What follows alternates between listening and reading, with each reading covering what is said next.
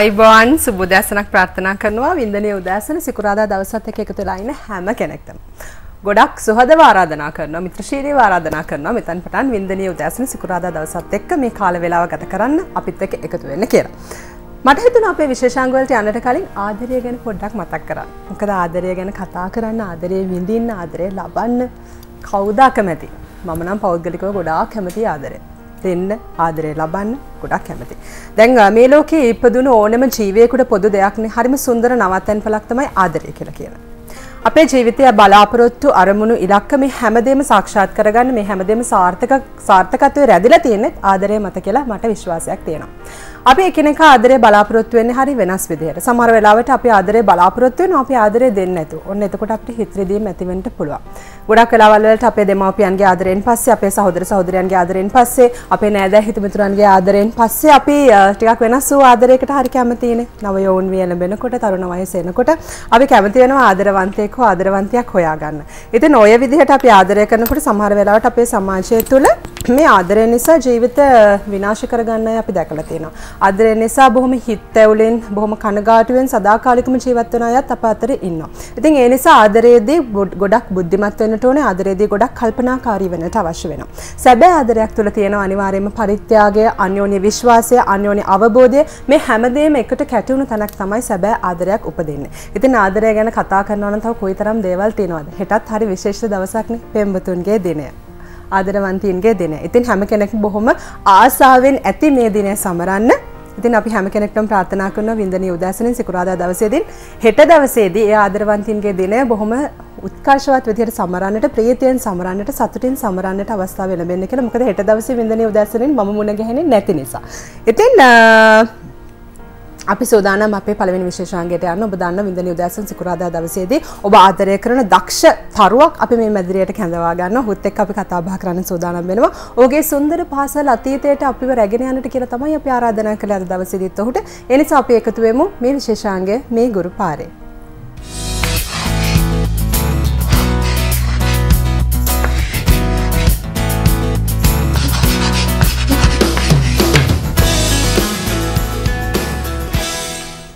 මගේ සතුට අරන් ඔබ යන්න ගිහින් ඔන්න සින්දු කියන්න කියලා සමහර වෙලාවලට තියෙන ගන්න නැති කර ගන්නවා. ඉතින් එහෙම කියනකොට මේ දවස්වල ගොඩක් ජනප්‍රිය ගීතයක් තරුණ පරපුරේ අතිදක්ෂ ගායන ශිල්පියෙක් එක තමයි අපි මේ කාල වේලාව ගත කරන්න සූදානම් වෙන්නේ. නලින්ද රණසිංහ අයිබෝන්. අයිබෝන්. කොහොමද ජීවිතේ? හොඳයි නේ. හොඳින් ඉන්න නුවර ඉඳලා ආවේ. නුවර ගමනේ. හරි.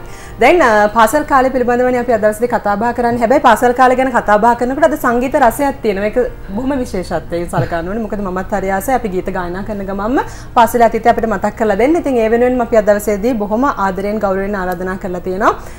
නලින්ද රණසිංහගේ පාසල් කාලයේදී ඔහුට මුණ ගැහුණු ගුරු පියාණන් කෙනෙකුට ජයසේන බෙලිගල ගුරුතුමාටත් ආයිබාන් කියලා ගොඩක් ආදරයෙන් අපේ වැඩසටහනත් එක්ක එකතු කරගන්න. කොහොමද සර්?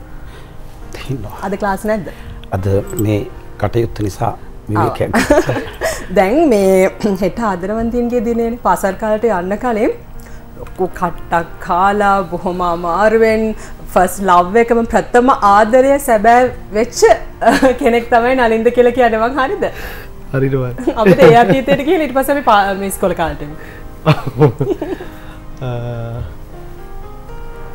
අතරම පළවෙනි මං ඉස්සරව ආදරය කරපු කෙනාම තමයි මං හරි කරේ. දැන් නම් අපි ගොඩක් දුර ඇවිල්ලා තියෙන්නේ.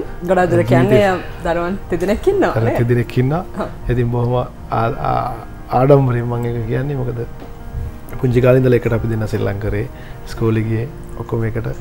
මොකද මගේ නෝනා මගේ ගෙවල් ළඟමයි. ඒක නිසා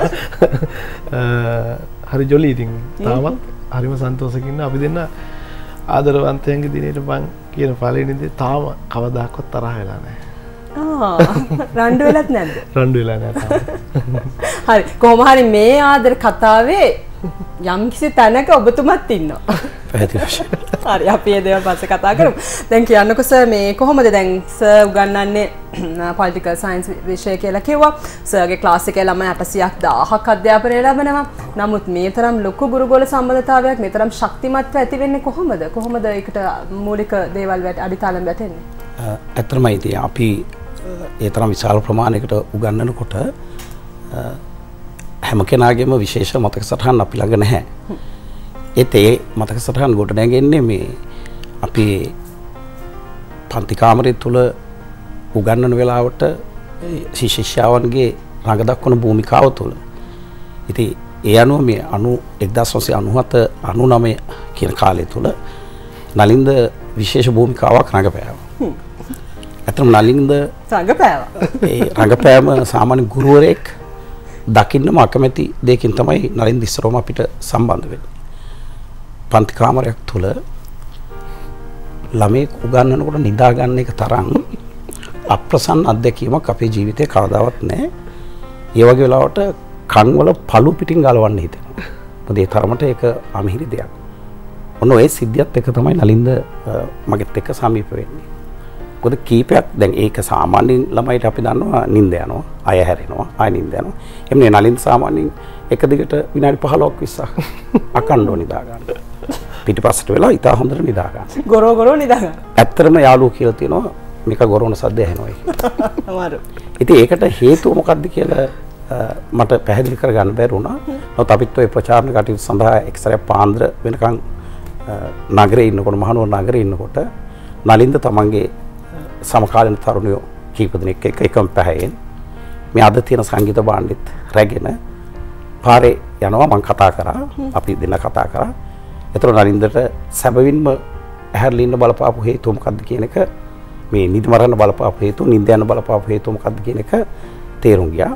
ඔහු ඒ වෙනකොටත් පාසල් අවදියේම සංගීත කණ්ඩායමක් හදාගෙන රාත්‍රියේ ප්‍රසංග වලට ගිහිල්ලා එළි වෙනකන් ඇහැරලා ඉඳලා පන්තියේ. ඉතින් ඒකට නලින්දට ඊට පස්සේ ඒක ඇත්තටම මට විශ්වාසගත ආශිර්වාදයක් වුණා.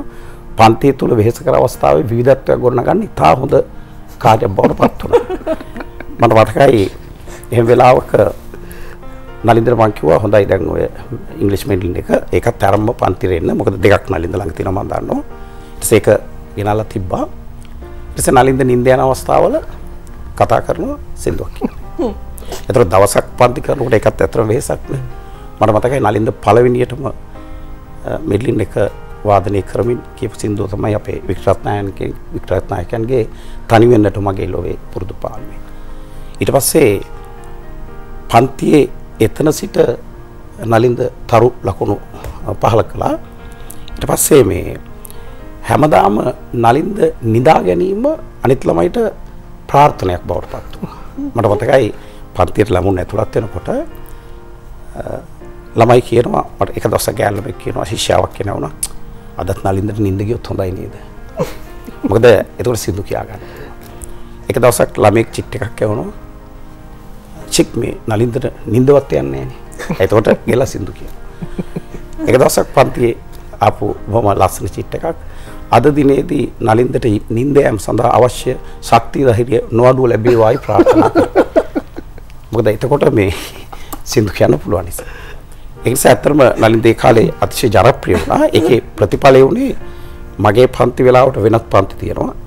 මගේ පන්ති විවේක වෙලාවට වෙනත් පන්ති වල නලින්දට විශාල ආකර්ෂණයක්. ඒ ගුරුවරුත් නලින්ද ගෙන්නලා සින්දු කියන්න පටන් ගත්තා. එතනද නලින්ද ඒ ශේෂ්ත්‍රයේ ඇත්තටම ඒ ආදරේ නලින්දට තවමත් තියෙනවා. අනිවාර්යයෙන්. අපේ ළමයි අපේ නලින්ද අයියා කියලා කියනවා. දැන් සර් මේ අපි පොඩ්ඩක් ඒ අතීතේ මතක් කරන්නම ඒ ගීතය ගායනා කරන්න කියලා කිව්වොත් අවස්ථාවක් ගන්න පුළුවන්ද නලින්ද? ඊට ඉස්සර කියනකො මැන්ඩලින් එකට කොච්චර කාලෙද?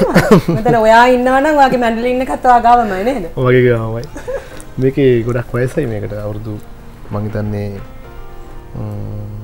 12ක් අවුරුදු 12ක් අතර ගානක් ඇති. හරි. මේකේ වයස මේ වගේ පේනවා මේ ඇතුළට ඇඟිලි වලටම ඇතුළට ගිලා බැලලා තියෙන්නේ ගෙවිලා තියෙන්නේ. හරි. තුන්වෙනි පාර ඔය ෆීල් කරලා තියෙන්නේ.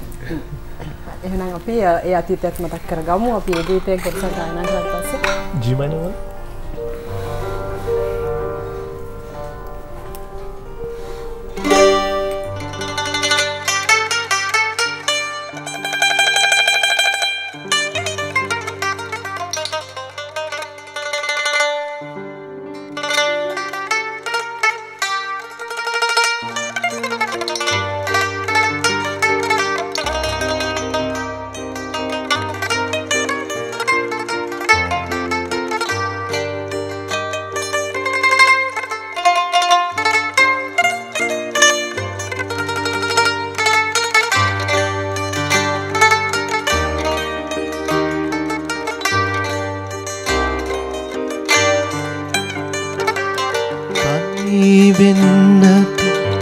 මගේ ලොවේ පුරුදු පාලුවෙන්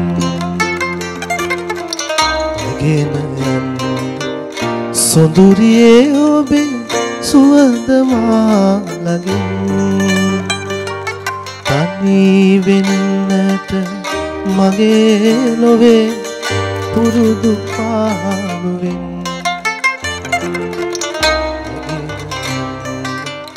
සොඳුරියේ ඔබේ සුවඳ මාලගෙන්.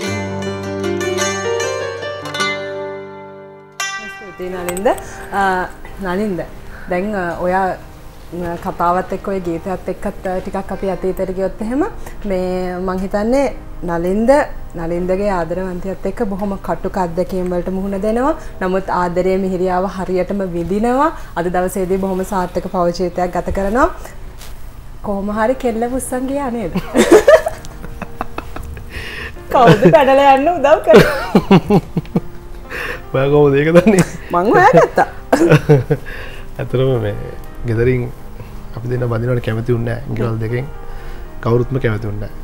ඒ කියන්නේ මගේ අක්කලා අයියලා එයාගේ මල්ලිලා කවුරුත්ම කැමති වුණේ නැහැ. ඉතින් වෙන විකල්පයක් තිබෙන්නේ නැහැ. ඉතින් සෑන try කරා හරි ගියම නැහැ. අපි දෙන්න තීරණය කරා ඉතින් බඳිනවා කියලා. බස් වල ගානේ හැමතැනම නේද සර්? ඔව් මට අවස්ථා කීපයක බස් නැවතුම් පොළවලදී හම්බෙලා තියෙනවා. ඉතින් සමහර අවස්ථාවලදී මම මූණ දෙන්නේ නැතුව අහක බලාගෙන ගියා. අහක බලාගෙන යන්න හේතු දෙකක් තියෙනවා. එකක් මුලදී මේ දෙන්න සිත් ඇවුලකටපත් වෙයි කියන එක. අනික සාමාන්‍යයෙන් අපි මේ උපකාරක පන්ති කරන අය හැටියට එහෙම පෙම්මුතුන් යනකොට මූණට බලන්නේ නැහැ. එහෙම බලපුවාම එයා ඒකෙන් වේදනාවටපත් වුණොත් පන්තින් නැතු හිටියොත් ඉතින් රුපියල් 700කට හරි කියලා වෙන්නේ අපිට. ඒ නිසා අපි බලන්නේ නැහැ සාමාන්‍යයෙන්. දැන් පාසලේ නම් විනය රීති පද්ධතියත් එක්ක දැඩි විනය නීති පද්ධතියක් තියෙනවානේ. නමුත් අතරේක පන්ති වලට යනකොට මම හිතන්නේ ඒ තරම්ම විනය නීති නැතුවම කියන්නත් බෑ නේද? නමුත් දැඩි සැලසුම් තියෙනවා. ඒවට ඉඩක් නැහැ. නොත අර වගේ දේවල් වලදී අපි බොහොම පරිස්සම් වෙනවා. හරි. කොමාරි තරය අවවාද කරලා තියෙනවා නේද සර්? එක සැරයක් සර් මගෙන් ඇහුවා. ඔව් මම නින්ද ගිහලා මාට් වෙලාම තමයි. මේ ඉන්නේ මේ බලන්නකෝ. මේ ෆොටෝ එක බැලුවට පස්සේ ඉතින් ගිහලා ෆොටෝ ගැව්වා. අනේ. එහෙම හරි තියනවනේ නේද ළමයින්ට පෙන්නන්න දෙයක් එපා කවදා හරි දාන්න කියලා. හරි. මේ සර් දවසක් ඇහුවා මගෙන් ඒත් ඔය නින්ද ගිහලා මාට් වෙලාම තමයි ඉතින්. තුඹාර කෙලෝ බඳිනවද කියලා ඒක පාඩ. මං ගවුස. පලයන් කියලා එළව මොනක් කිව්වේ නැහැ. දැන් නලින්ද සංගීතය කියලා කියන්නේ විශ්ව භාෂාවක්. සංගීතය අපේ සිත ගත මේ හැමදේම බොහොම සංකල්පණයට පත් කරන මේ බොහොම උසස් කලා මාධ්‍යයක්නේ. මේ සංගීතය බොහොම දිව්‍ය ඖෂධයක් වෙච්ච උදාහරණයකුත් මම හිතන්නේ ඔබේ ජීවිතය තුළ තියෙනවා නේද? හැමදාම එහෙම තමයි ඉන්නේ. ඔව්. දැන් කාලයක් මම හිතන්නේ රෝගියෙක් සුවපත් කරන්නත් මම හිතන්නේ ඔබේ ඒ දක්ෂතාවයේ ප්‍රයෝජනයට ගන්න. මම මගේ යාළුවෙක් ඉස්සර මේ ලෙඩෙක් බලාගත්තා. අවුරුදු 90ක් විතර වයසයි මම හිතන්නේ ලෙඩාට පැරලයිස් වෙලා එකතන හිටියේ. ඉතින් මට රැයට හම්බෙන්න කාලේ හොටෙල් මම කැලිප්සෝ එහෙම ප්ලේ කරලා මට යන්න තැනක් නැහැ. මම යාළුවා ගෙදර තමයි නැවතුනේ. යාළුවාගේ ඒ කියන්නේ ලෙඩා බලා ගන්න එයාගේ කාමරේ තමයි මාත් හිටියේ. ලොකු ගෙදරක්. ඉතින් ගෙදර මේ මට යාළුවා කිව්වා පියානෝ එකක් වගේ එකක් තියෙනවා ගෙදර. චුට්ටක් ඇවිල්ලා බලමු මේ කවුරුත් ගහන්නෙත් නැහැ. පොඩ්ඩක් බලමු කියලා. ඉතින් මටත් හරි ආසයි පියානෝ එක ගහන්න. ඉතින් මං එක දවසක් රෑ ගියා යනකොට ඉතින් ලෙඩා ඉන්නවා. ප්‍රශ්නයක් නැහැ. එහෙම ගිහලා නිදාගත්ත. පහුවෙදා උදේ මට ඇරෙනකොට කෑ ගහනවා අර ලෙඩා හයියෙන්. මේ ඉතින් මං ඇහුවා ඇයි මොකද කියලා. ඊට නෑ සාමාන්‍යයෙන් එයාගේ හැටිම තමයි කෑ ගහනවා. මේ වෙලාවට කෑ ගහනවා. ඉතින් ඇඟරි දෙනවා. ඇදී එක විදිහට ඉඳලානේ. පස්සේ මේ අනේ ඕක වැඩක් නැහැ යන් බලන්න කියලා යාළුවා මේ මාව එක්කන් ගිහලා පියානෝ එක. ඉතින් ඒ පියානෝ එකේ අර රෙද්ද උඩින් වහලා තිබ්බ රෙද්ද අයින් කරා දූවිලි වලාකුලක් වගේ ගියා. ගොඩක්. ඒ කියන්නේ කාලයක් ඒ කලලාවත් නැහැ. ඊට පස්සේ ගෙදර ගිටි අක්කා කෙනෙක්. එයා ඇවිල්ලා කිව්වා ඔය කයින් කරේ අවුරුදු 30කට පස්සේ කියලා. ඒ රෙද්ද. මොකද එයාගේ අම්මා අන්තිම සැරේ ප්ලේ කරලා වහපු පාර තමයි අම්ම නැහැ. පස්සේ ඉතින් අපි පියානෝ එක ගැහුවා. ගහන්න පටන් ගත්තාම මේ අර ලෙඩා කෑ ගහන එක එහෙම නැවතුණා. ඉතින් මම දන්නේ යාළුවා මට ඇවිල්ලා කිව්වා මේ ඔයා ඕම දිගට ගහම මේ අර ලෙඩා නිදාගත්තා. ඕම ගහන්න කියලා. ඉතින් එදායින් පස්සේ හැමදාම මට යන්න වුණා පියානෝ ගන්න. මේ ලෙඩාන කෑ ගන්න හැම සැරේම මට ගෝල් කරනවා ඉතින්. ගොඩක් වෙලාවට මම උදේට ගිහලා පියානෝ එක ප්ලේ කරනවා. ඉතින් ඒකෙන් මට මගේ ඇඟිලි වලටත් ලොකු හොඳයි මම හිතන්නේ පියානෝ එක තවත් හොඳට ප්‍රැක්ටිස් කරන්න පුළුවන් වුණා නේද? අපි විරාමයකට යන්න ඕනේ. හැබැයි ඊට කලින් මොකද ගායනා කරන්නේ? අපි කියමු අලුත් සින්දු කියනවද? අලුත් සින්දු කියමු. ඩිවයිඩර් බත්.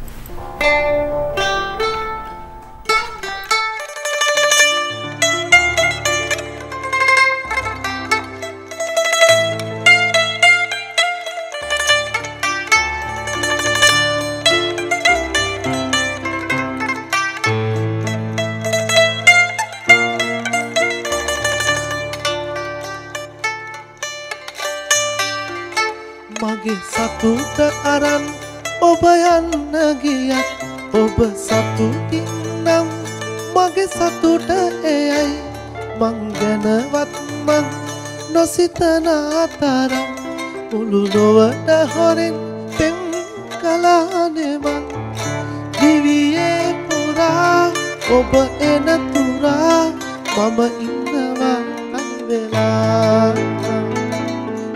සුබ ඔයා එනෙන තුරා මම ඉන්නවා මග බලා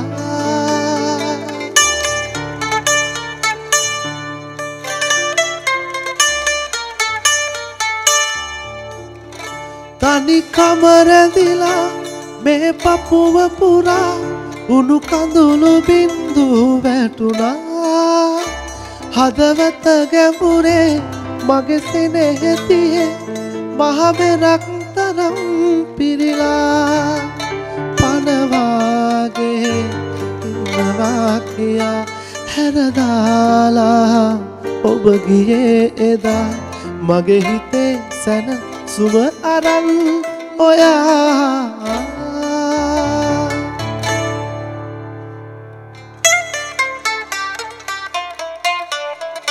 බෙම් වචන පවා අමතකව ගිහින් හිතරිදුණු හින්දා අඬලා ඔබ ආයේ ඇවිත් හීනයට මගේ රිදවන්නේ ඇයිද හැමදා පනවාගේ ඉන්නවා කියා හැරදාලා ඔබ ගියේ එදා මගේ හිතේ සැනසුම අරන් ඔයා මගේ සතුට අරන් ඔබ යන්න ගියත් ඔබ සතුටින් නම් මගේ සතුට එයයි මං ගැනවත් මං නොසිතන තරම් මුළු ලොවට හොරෙන් පෙම් කළානේ මං දිවියේ පුරා ඔබ එන තුරා මම ඉන්නවා තනි වෙලා සැනසුම ඔයා ගෙනෙන තුරා මම ඉන්නවා මග බලා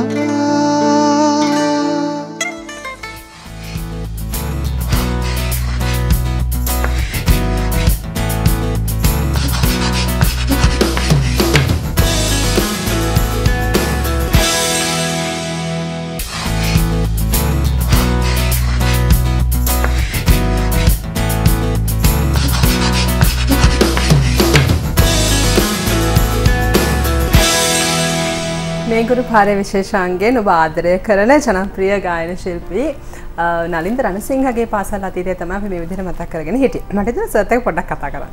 සර්ගේ කොහොමද සංගීතයත් එක්ක තියෙන කැමැත්ත ඇසුර? මම ඊට කුඩාවදී ඉඳලම සංගීතෙට පුදුමාකාර ඇල්මක් තියෙන. නමුත් සංගීතය පිළිබඳ කිසිම දැනුමක් නැති, ගායනය පිළිබඳ කිසිම හැකියාවක් නැති. එහෙත් එහෙම අයකින් යම් විශේෂිත පුද්ගලයන් කීප දෙනෙක් ඉන්නවනේ මම කුඩා කාලේ ඉඳලා සංගීතයේ දන්න විශාල පිරිසක් එක්ක ආශ්‍රය කරලා තියෙනවා. නමුත් මේ වෙනතුරු සංගීතයේ කිසිදු දැනුමක් මට නැහැ. එක දෙයක් තියෙනවා මම සැලකිය යුතු ප්‍රමාණයක් ගීත රචනා කරලා තියෙනවා. ඒ ගීත රචනා කිරීමේදී ඒ සංගීතයට මම කිසිම උදව්වක් කරන්නේ නැහැ. ඒ අදාළ පුද්ගලයන් ඒකේ සංගීත ලබා දෙනවා. මොකද පුදුමාකාර කැමැත්තක් සංගීතයට තියෙනවා. මගේ ජීවිතේ අදත් මම පසුතැවිලි වෙන තරක් තමයි සංගීතය පිළිබඳව නොහැකියාව. හරි. සර් වයස කීයද? මට වයස අවුරුදු 51යි. අපිට කියන්නකෝ දරුවෝ කී දෙනෙක් ඉන්නවද? පුතාලා දෙන්නෙක් ඉන්නවා. ඒගොල්ලන්ත් එක්කත් ගෙදර කොහමද? ඔව් සමහර වෙලාවට දැන් පුතාලාත් ඉතින් මේ සමහරවිට ලොකු සින්දාන අවස්ථා තියෙනවා. ඒව නැත්නම් බොහොම සමීපව අපි ඉන්නවා. ඇත්තටම කොහොම මේ මිත්‍රශීලී වෙන්න පුළුවන් සර් කෙනෙක් නේද නලින්ද? මෙතන ඔබේ ජීවිතේ ගොඩාක් වටිනවා. ඒ වගේම මම හිතන්නේ අද ඔබ ඉන්න තැනට සෑහෙන උදව් කරපු ගුරුවරයෙක් තමයි නේද? පොලිටිකල් සයන්ස් ඉගෙනනවා විතරක් නෙවෙයි. අතරම ජීවිතේ කියලා දෙන්න පුළුවන් ගුරුවරු ගොඩක් අඩුයි. තමන් සාමාන්‍ය විෂය විතරක් නෙවෙයි ජීවිතේ කියලා දෙන ගුරුවරු බොහොම කලාතුරකින් හම්බෙන්නේ. ඒ ඉතින් මම වැඩක් නැහැ කියලා. වන්ද නමස්කාර කරන්නට අවශ්‍යයි නේද? ඉතින් අපි මම හිතන්නේ දැන් අපි දක්ෂිණ තැන හැමතැනම ලංකාවේ හැමතැනම ඉන්නවා සර්ගේ ගෝලියෝ. ඉතින් ඒ මාර පුදුම සැලකිල්ලක් තියෙනවා ගියාම. ඒක පුදුමයි. ඉතින් මගෙත් ගමනට ගොඩක් උදව් කරා. මොකද මේ ටික මාත් උඩට එනකොට මාව අතෑරියේ නැහැ. අනිවාර්යයෙන්. සර් පස්සෙන්ම හිටියා. පස්සෙන්ම හිටියා. නිසඳසක් ලියලා තිබ්බා මට ඒක එන්න බැරි වුණා. හා. සර් මම රෑට අර පාරවල් ගාන ගිටාර ගෙල්ලගෙන ගියේ කොල්ලා දැන් සින්දු කියනවා කියලා මේ ලියලා තිබ්බා. හරි මට ඒක ඇන්නුවා දැක ගමන්. මට ඒක ගේන්න බැරි වුණා. මේ ඉතින් ඒ වගේ මගේ පස්සේ මං ගැන ලොකු අවධානයක් තියනවා කියලා සර් මේ අප්‍රේල් 1 වෙනිදා කියලා කියන්නේ සාමාන්‍යයෙන් මෝඩයාගේ දවසනේ. මෝඩයාගේ දවසේ කියපු බොරුව මම හිතන්නේ ඒ ළමයිනොත් තාම දන්නේ නැහැ බොරුවක් කළේ කියලා නේද? බොහොම සුන්දර කතාවක් තියෙනවා. ඒක ආරංචිලා දැන් මේ ඇත්තටම දැන් මේ අප්‍රේල් 1 වෙනිදා කියලා කියන්නේ ලංකාවේ මිනිස්සු වෙන දවස් වලට බොරු කියන්නේ නැහැ වගේනේ. නිර්මාණශීලී බොරු කියන්න උත්සාහ කරන්නේ හැමදාම ඇත්ත කියන මිනිස්සු වගේ. අපිට ගොඩක් පන්තිවලදී අපි දැකලා තියෙනවා විශාල වශයෙන් අප්‍රේල් 1 වෙනිදාට ඇවිල්ලා බොරු කියනවා. අපිව මේ අඳන්න කියලා හිතනවා. ඔව්. නොත් අපි තා පැහැදිලිව හිතාගෙන යන්නේ අද අප්‍රේල් 1 වෙනිදායි කියලා. නොත් සමහර වෙලාවට අපි ළමයි ඒ වගේ දවසට අඳලා තිනවා ළමයි දන්නෙත් නැහැ. එක ඒ ආසන්න අවුරුද්දේ නලින්දගෙන් ඊට දවස් කීපයකට ඉස්සෙල්ලා මම ඇහුවා මේ අප්‍රේල් 1 වෙනිදාට ළමයිව අපි පොඩක් අඳමු. පළවෙනිදා හරියටම නලින්දලාට අදාළව පන්ති තියෙන මං කව ආයෙ එන්න එපා. තවල් ඉන්ටර්වල් දෙන වෙලාවට පන්තියට එන්න. එතෙක් පන්තියට එන්න එපා. කියලා දැන් ඉතින් ළමයි මම පන්තියට ගියාම විශාල වශයෙන් මේක එක බොරු ඉතින් නිර්මාණශීලීව ඉදිරිපත් කරනවා චිත්තය වුණා. මම ඒවා ඉතින් සේරම බොරු කියලා ප්‍රතික්ෂේප කරන අතර මම පොඩ්ඩක් උගන්වලා ඒක මම හැංගීම් බර වෙලා මම කො මේ සිද්ධිය කිව්වයි කියලා කම්පාවටපත් වෙන්න එපා. ඊයේ හවස නලින්දට දැන් මේනකොට නලින්ද ජනප්‍රියයිනේ පන්තිය තුල. නලින්දට කොල්ල වගේක් පහර දීලා මේ නලින්දගේ ප්‍රේමය පිළිබඳ ප්‍රශ්නයකට ඉතින් දැන් මේ වෙනකොට රෝහල් ගත කරලා තියෙන්නේ. ඉතින් මේ වගේ කුරුළු සමාජයක් මේක නලින්දගේ ප්‍රේමේ පලාතම දැනගෙනත් මෙහෙම කරපු එක හරි වැරදි. ඊට පස්සේ දැන් මම හිතුවේ ඕක මේ ළමයි අපෝ අපි හවුවේ ඕවට කියයි කියලා. නෑ ටිකක් ළමන් ගිහලා මෙහෙම බලනකොට ළමයි නිශ්ශබ්දව බලාගෙන ඉන්නවා. දැන් මට ආයේ කීපේ කාය අද ගන්න බෑ.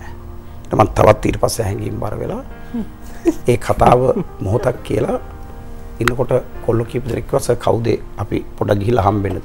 මම කියන්නේ එහෙම කරන්න බෑ. ඒවා නීතිය විසඳගයි. පොලිසිය තියෙන එකට දෙමව්පියන් එකට ඒක විසඳගයි. කියලා ටිකක් කළා ගිහලා මම ගෑන් ළමයි පැත්ත බලනකොට ගෑන් ළමයිගේ මෙහෙම විශාල ප්‍රමාණයක ඇස් වලින් කඳුළු වැටෙනවා. දැන් මට කිසිම දෙයක් කරගන්න විදියක් නැහැ. දැන් මෙතනින් එහාට දැන් මේක බොරු කිව්වොත් මට නෙලන සයිස්. කට්ටිය මට ගහන. මම දැන් ඊළඟ මම මුණ දීපු අභියෝගය තමයි දැන් 10 මානවකට නලින්ද පන්තියට එනවා. දැන් බොරුවක් කියලා නලින්ද ගුටි කාලේ ඉස්පිරිතාලේනේ.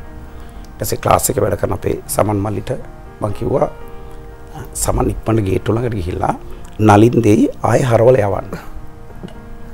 නලින්ද ඊට පස්සේ හරවල යවුවා. මම කියන්නේ කියේ දැන් ඒක මේ නලින්දගේ සමකාලීන ශිෂ්‍යාව අහගෙන ඉන්නවා නම් අද තමයි දන්නේ ඒක බොරුවක් කියලා. මොකද ඒ තරමට මෙච්චර කාලයක් මොකද මිනිසුන්ට දෙකක් තියලා බොරු කරන්න පුළුවන් කියන්න පුළුවන් බොරුවක් නඩත්තු කරගන්න බැරි. කොහොමයි නඩත්තු මේක නඩත්තු කරගත්ත ආද ඔබ නොවසන්න මේක දිගට තවත් යාවි. එහෙම නොවුනා නම් මේ බොරුව ඇත්ත කරන්න ගියා නම් සර් බාගෙට අමාරු වෙටනවා තාම. හරි.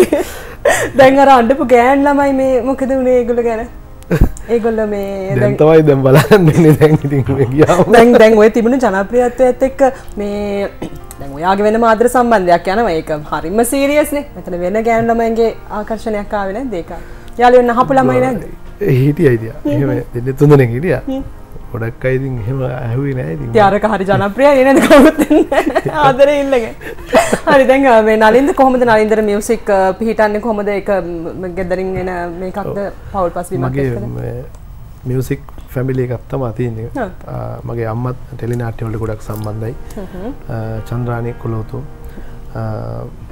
තාත්තා ජයන්ත රණසිංහ තාත්තා නම් දැන් ජීවිතුන් අතර නැහැ තාත්තගෙන් තමයි මේ හැම දෙයක්ම ගොඩක් වෙලාවට අපි කියන්නේ 95කට වැඩි තාත්තගෙන් තමයි එන්නේ නැත්තේ මට මේ ඉතින් තාත්තා නම් නිකන් අර තමන්ගේ තෘප්තියට මියුසික් කරපු කෙනෙක් සල්ලි හොයන බලාපොරොත්තුවක්වත් එහෙම මොනවත් තිබ්බේ නැහැ ඉතින් හරිම මේ නිවිච්ච කෙනෙක් ඉතින් මං හිතනවා ඉතින් දිව්‍ය ලෝකේ ඇති කියලා මේ එනකොට හිටපු විදියට මේ තවතිසා දිව්‍ය ලෝකේ ඇති කියලා මං හිතනවා මං ලොකු බලාපොරොත්තු එක මං ෆුල් සීරියස් කියන්නේ ඉතින් ඒ ආభాෂය තමයි මට ඇවිල්ලා තියෙන්නේ දැන් මමත් ඉතින් ඒ විදිහට කරන් යනවා දැන් ඉන්ස්ට්‍රුමන්ට්ස් එහෙම ඔක්කොම ප්ලේ කරාන කාගෙන් හරි හැදෑරුවද නැත්නම් ඔයාගෙන් ඕක සහජයෙන්ම අප දක්ෂතාවයක්ද කීබෝඩ්ස් තමයි මම ගැහුවේ ඉස්සර බෑන්ඩ් එක ප්ලේ කරා ඉස්සරට හම් වෙන කාලේ මම කීබෝඩ්ස් ගැහුවේ ඊට පස්සේ එක අතට එන එක මම පුරුදු වුණා මම ඉතින් ගොඩක් ඒවා ප්ලේ කරනවා දැන් මේ දවස්වල මගේ මේන් ඉන්ස්ට්‍රුමන්ට් එක වෙලා තියෙන්නේ මේක ඉංග්‍රීසි මැන්ඩලින් එක මැන්ඩලින් ඔව් මොකද මේ ඒක අර මේ මීඩියා එකෙන් දැකලා ගොඩක් අය බලාපොරොත්තු වෙන්නේ ඒක මේ ඉතින් මගේ බෑන්ඩ් එකේ නම් දැන් කීබෝඩ් ගන්න මල්ලි කෙනෙක් ඉන්නවා වෙනම ඉතින් බෑන්ඩ් එක කරන් යනවා එන්ජොයි සංගීත කණ්ඩායම දැන් ගොඩක් ටිකක් තියෙනවා ඉතින් ඒක කරන් යනවා මේක තමයි එතකොට ප්ලේ කරන්නේ ගොඩක් වෙලාවට මම හරි නලින්ද දැන් ඒ කාලේ අපි සර්ත් එක්ක එකතු වෙලා එහෙම ගත්ත ඡායාරූප නරඹමු නේද පුංචි කාලේ ෆොටෝස් තියෙනවා මම හිතන්නේ අපිට නරඹන්න පුළුවන් නම් ඒ ගැන කතා කරන්න පුළුවන් බොහොම පුංචි කාලේ ෆොටෝ එකක් මගේ පුතා මේ විදිහමයි දැන් මේ විදිහමයි පුතායි දුවලා දෙන්නයි දෙන්නේ හරි මෙතන මේවා එකතු කරලා තියාගන්න එක බොහොම සුන්දර මතක සටහන් මේ කවුද අක්කයි අයියයි මගේ අක්කයි අයියයි ඔයයි තමයි පවුලේ ඉන්නේ ඔව් මේ අවස්ථාව මේක මේ මගේ තාත්තා මේ ඔය අපි දැන් මං කිව්වේ ගමේ තියෙන පොඩි සංගීත සංදර්ශන තාත්තා මේ සංගීතය කරන ගමන් මං හිතන්නේ නලින්ද මේ ඔයා මට එක වෙලාවක කිව්වා මේ ගොඩක් සමාජයට ඔව් ඉස්සර දැන් අපි ගෙවල් පැත්තේ ගොඩක් එක හවසට සිද්ධ වෙන දේවල් තියෙනවනේ හොරකම් වෙනවා ඔය වගේ පොඩි නිකන් සමාජ ගැටලු ගොඩක් තිබ්බා මේ පැත්තේ ඉතින් තාත්තා එක කන්සෙප්ට් එකක් හදාන් ගිහලා තිබ්බා මේ ඒගොල්ලෝ ඔක්කොම එකතු කරලා හවසට පොඩි බජව්වක් යනවා ගෙදර කොහේ හරි තැනක ඉතින් ඒගොල්ලොන්ට ආයේ හොරකම් ගැන හිතන්න අනම්මනම් වලට හිතන්න වෙලාවක් නැහැ ඒගොල්ලෝ ඒකට ඇදිලා එන්න ඒක තමයි කරගෙන ගියේ සෑහෙන කාලයක් ඒක පුරුදු වුණාන් පස්සේ ඒගොල්ලෝ පුරුදු වෙලා එතෙන් එනවා ඊට පස්සේ ඒ පැත්තේ ජරා වැඩ ඔක්කොම නැවතුණා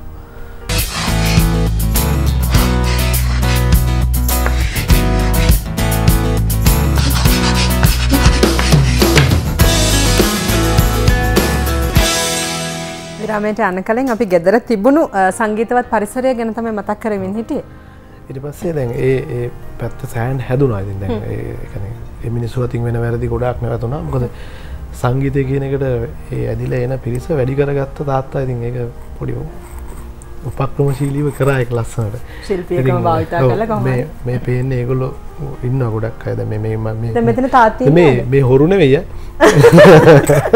හොරකම් කරලා ඇවිල්ලා යාමකට ගිය පිරිස ගෙදර යන්න බැරි දැන් මේ කවුද තාත්ති තින්නේ නැති මේ ෆොටෝ එක මොකක්ද මේ මම රජතුමාට ඇඳලා මං ඔය කැකිල්ල රජතුමාට මේ වගේ ඒවා දැන් මේ තාත්තා මේ ගමේ මේ වගේම මේ දවල් මේ නාට්‍ය යන්නේ මේ එතකොට මේගොල්ලන්ගේ මේ බබාලා එක්ක කරගෙන ඒ අම්මලා තාත්තලාත් එනවා නලින්ද කොහෙද මේ ගම නුවර කොහෙද මගේ ගම ලුණුවැල්ල කියන්නේ ඔව් හන්තාන පැත්තට වෙන්න තියෙන්නේ හන්තාන කන්ද පාමුල මේ නළුවා වගේ දැන් මේ චූටි කාලේ ඉඳලා මේ ස්පෙක්ස් අඳිනවනේ ඔව් පොඩි කාලේ ඉඳලා දාන ඒක ඉතින් පරණ පව් තමයි ඒක කරපුවා හැබැයි ලස්සනයි වෙනස දැන් මේ මම හිතන්නේ අම්මේ තාත්තද මේ මම මේ ඔයා නේද තාත්තා වගේ ඒ තාත්තා වෙන්න ඕන වෙන්න ඉදිනේ තාත්තා වෙන්න ඕන වෙන දෙයක් 9 වසර වගේ විදිය 9 වසරේ තාත්තා වෙන්න ඕනේ. යාගෙන කොහමද බලන්නකෝ සර් මෙයාගේ වැඩ. හරි. දැන් මේ අපිට කියන්නකෝ කොහෙද මේ ඉස්කෝලේ ගිය නුවර මම හිතන්නේ පාසල් ගුරුවරුත් මම හිතන්නේ වගේ සංගීතයට ගොඩක් උදව් කරන්නේ නැති. ඔව් ගුරුවරු නම් මේ ඉස්කෝලේ නම් මම ඉගෙන ගත්තේ නෑ සංගීතය මොකද? ඉගෙන ගත්තේ නෑ. ඒක හරි දුකයි කියන්නේ. ස්කෝල් දෙකක ගියා මං උඩුවෙල මහාවිද්‍යාලයේ අම්පිටි මහාවිද්‍යාලයේ අම්පිටි මහාවිද්‍යාලයට ගියේ මං A levels කරන්න. එතකොට ඉතින් ගුරුවරයා උනේ සම්පූර්ණයෙන්ම මගේ ජයසේන බෙලිගල කියන ගුරුතුමා තමයි එතනින් එහා ටියුෂන් ක්ලාස් එකෙන් අදන් ගියේ වැඩි. ඉස්කෝලේ ඉගෙනුවා හොඳට. මියුසික් නම් ඉතින් ඉස්කෝලේ ඉගෙනුවේ නෑ මොකද එන ගුරුවරු ඔක්කොම වගේ ඉස්කෝලේ ටිකක් දුෂ්කරව තිබ්බේ. ගුරුවරු රැඳෙන්නේ නෑ ආවම මොකද මියුසික් ටීචර් කෙනෙක් ආවත් ඉන්නේ සතියයි දෙකයි. ඊට පස්සේ නෑ. ඉතින් මේ නමුත් ඔයා පාසලතර ඔව් සංගීත පැත්තෙන් මොකද ක්‍රියාකාරී ආවත් මේ රැඳෙන්නේ නැහැ එක්කෝ යා ඉන්න බෑ ටිකක් කාරෝ මේ එක්කෝ ටීචර් බබෙක් හම්බෙන්න මොන හරි එක්කද මාරු වෙනවා ටීචර්. ඉතින් හරි අපේ වෙලාව තමයි ඒක. ඉතින් එහෙම බාහිරින් තමයි උත්සාහයෙන් හැමදේම කරගෙන සංගීතයෙන් බොහොම ඉදිරියට දැන් සංගීත ශාස්ත්‍රය ඇවිල්ලා ඉන්නවා. ඒ නිසාම අපි ඔබට ගොඩක් ආදරය කරනවා. අපි සම්දනි සිං කරමුද? සිං කරමු. සර් මට ගොඩක් උදව් කරනවා. මොකද දැන්ටත් සින්දු දෙකක් සර් මට ලියලා තියෙනවා සින්දු. ඔව්. සර් හොඳට ලියනවා සර්. අමරසිරි පීරිස් TM එතකොට චන්දන ලීලාචි කියන මහත්තුරුන්ට දැන් සර් සින්දු ලියලා මේ දවස්වල මමත් ඇහුවා. හරි හොඳයි. මටත් සින්දු දෙකක් සර් දැනට ලියලා තියෙනවා. ඉදිරියේදී කරන්න බලාපොරොත්තු වෙනවා. හරි. මොකක්ද අරෝණ සින්දුව? සඳන්.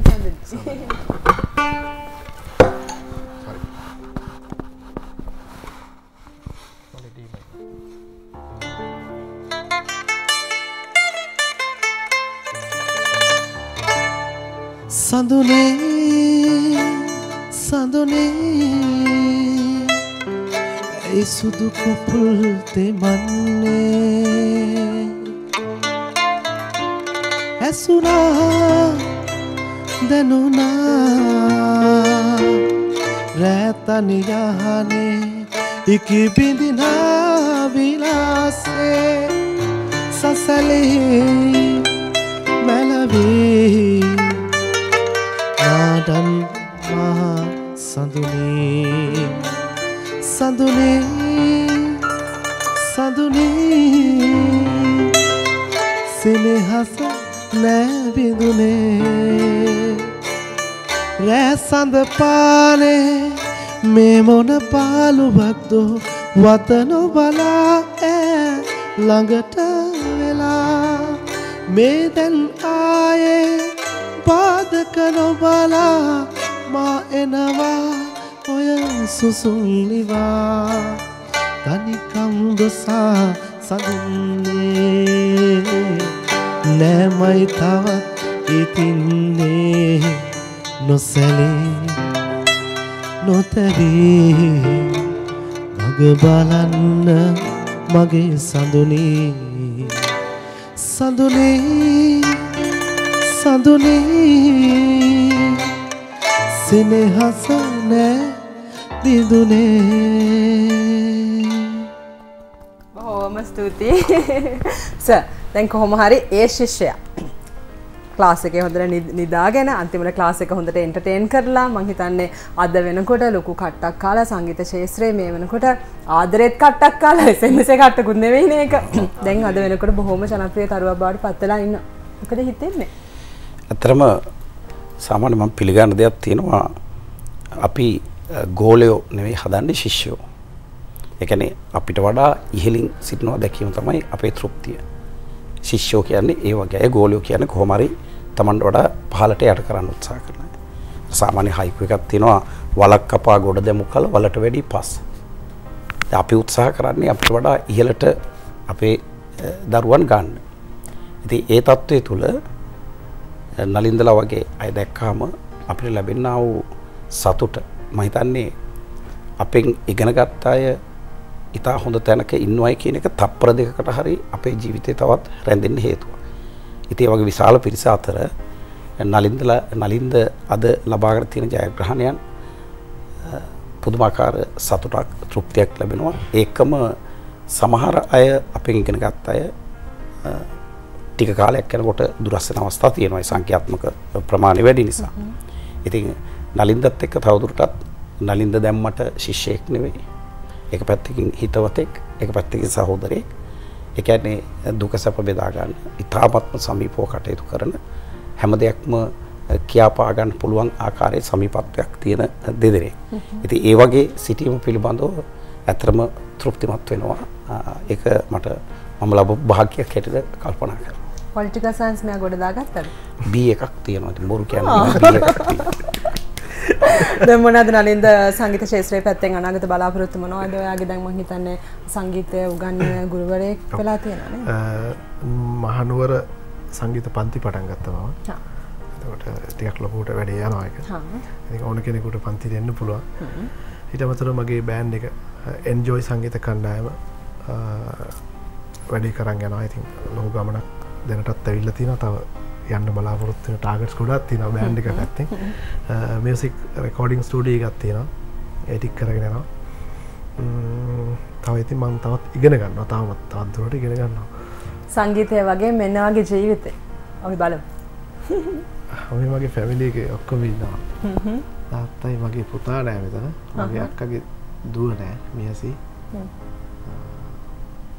අලුත් දෙන්න තුනේ තව අඩු අනිත් ඔක්කොම දැන් වෘත්තිමය වශයෙන්ම මේ සංගීතය නේ මමද ඔව් වෘත්තීය වශයෙන්ම සංගීතයට වැටලා ඉන්නේ ඉතින් මම ගොඩක් මම හිතනවා දැන් අපි ආසම දේ තමන්ගේ වෘත්තිය වෙනවා නම් හරි ලේසි ඒ තුළ තමයි හොඳ සාර්ථකත්වයක් ඇදලා තියෙන්නේ මම හරි කැමතියි ඒකට කාල වේලාවත් බොහොම සුන්දර විදිහට ගලාගෙන ගියා.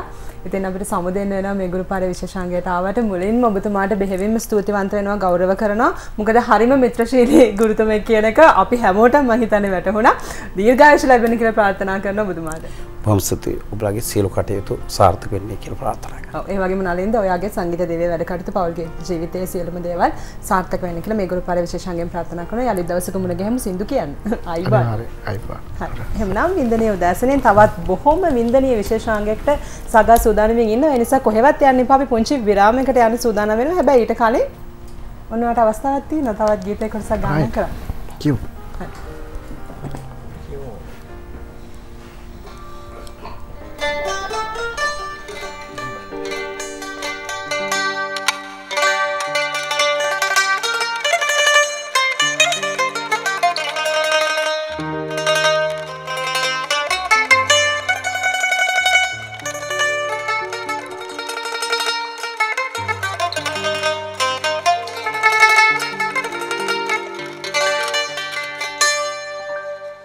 මෙසාදයේ සිනාසාගරේ රැවී තිබේ ඔබ නැතේරුනේ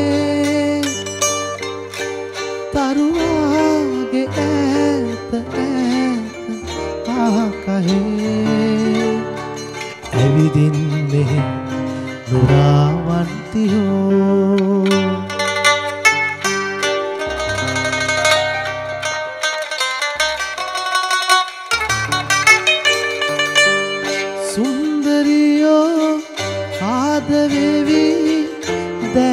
ළඟම කැවිදී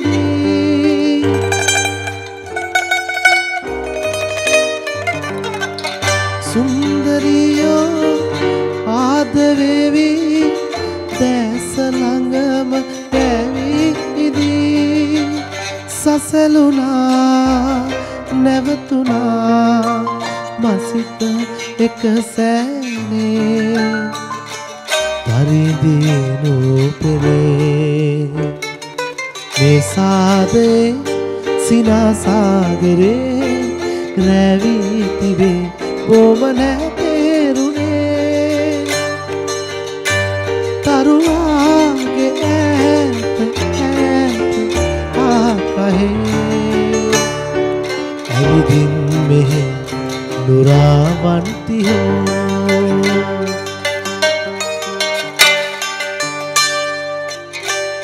සඳසේ මෙනෙවියනේ සිහින ලොවට ආයේ කෙසේ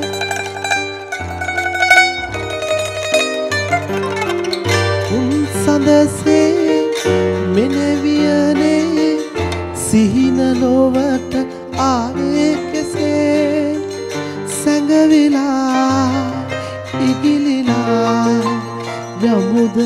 අපි ඔහේ ඇත පිම්පුරේ මෙසාදයේ සිනාසාගරේ රැවී තිබේ කොම නැතේරුනේ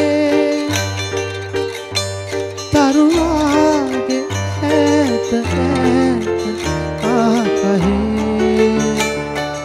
ඇවිදින් මෙහි දුරා වන්තියෝ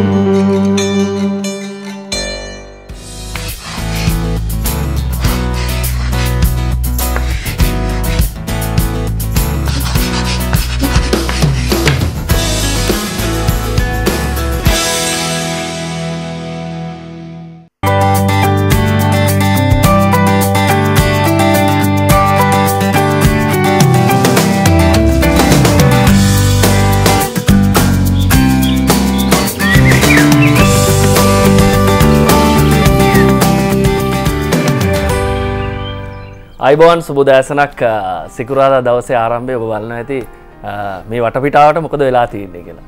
අපූර්ව වෙනසක් වෙලා තියෙනවා. හෙට දවසේ තමයි ආදරවන්තයින්ගේ දවස. ඉතින් අද දවසේ දැන් ඔබට බැලූ බැල්මට පේනවා කවුද ඇවිල්ලා ඉන්නේ කියලා. පොඩි අඩුවක් පේනවා ඇති. මොකද ඔබ හිතනවා ඇති මේ ආදරවන්තියෝ නෑනේ කියලා.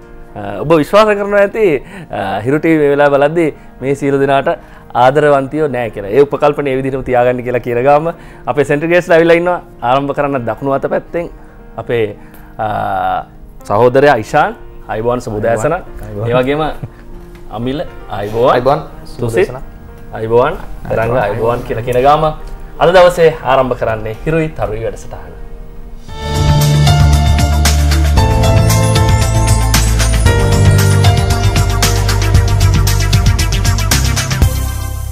ඉතින් ආදරවන්තයින්ගේ දවස කියලා කිව්වහම මේ ලෝකේ ඕනම කෙනෙක් ආදරය කරනවා. ආදරේ නොලබපු කෙනෙක් නැහැ. ඉතින් සෙන්ටර් ගේස්ලා ගිනුත් ආරම්භයේදීම ආදරය ගැන පොඩ්ඩක් අහන්න ඕනේ කියලා හිතනවා. තුසිත්ගෙන් පටන් ගන්නද? ඔව් තුසිත් ඉෂාන්ගෙන් පටන් ගන්න. කියන්න ආදරය ගැන මොකද හිතන්නේ?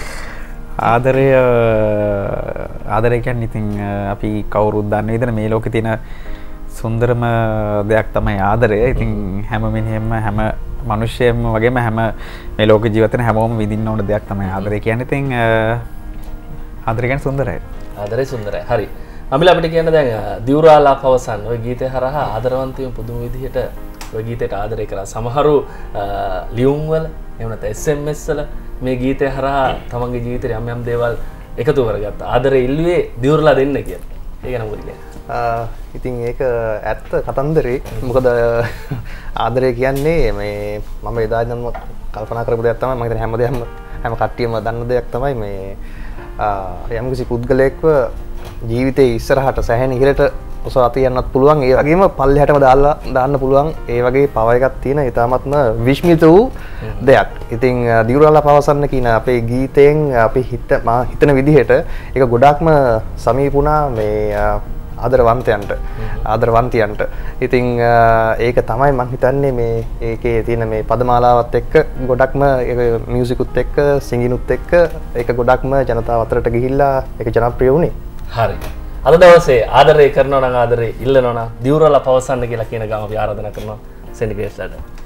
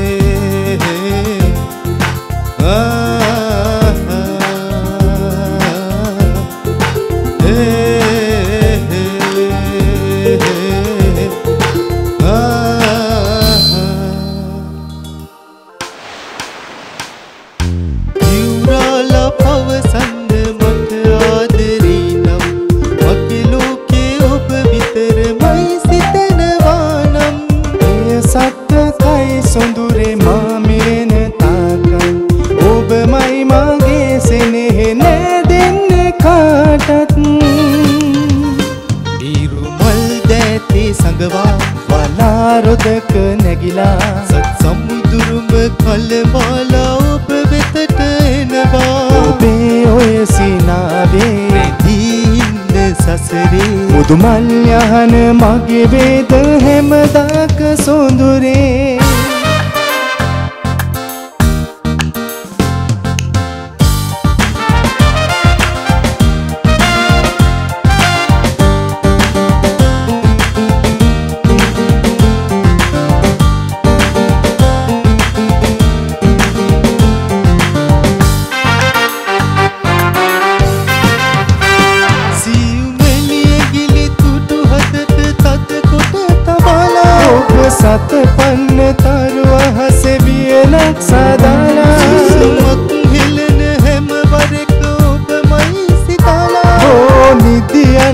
මගේ මැනික මට දුරලු පේලා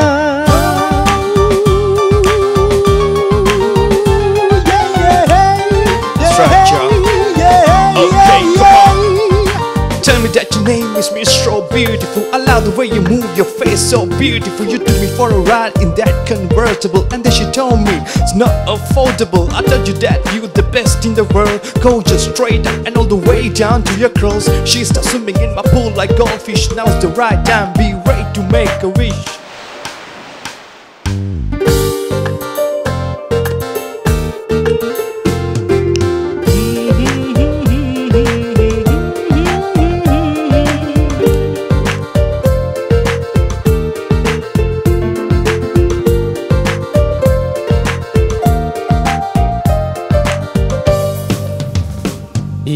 මල් දැතේ සඟවා වලාරොදක නැගිලා සත් සමුදුරුම කලබාලා ඔබ වෙතට එනවා ඔබේ ඔය සිනාවේ ඉන්න සසරේ මුදු මල් යහන මගේ වේද හැමදාක සොඳුරේ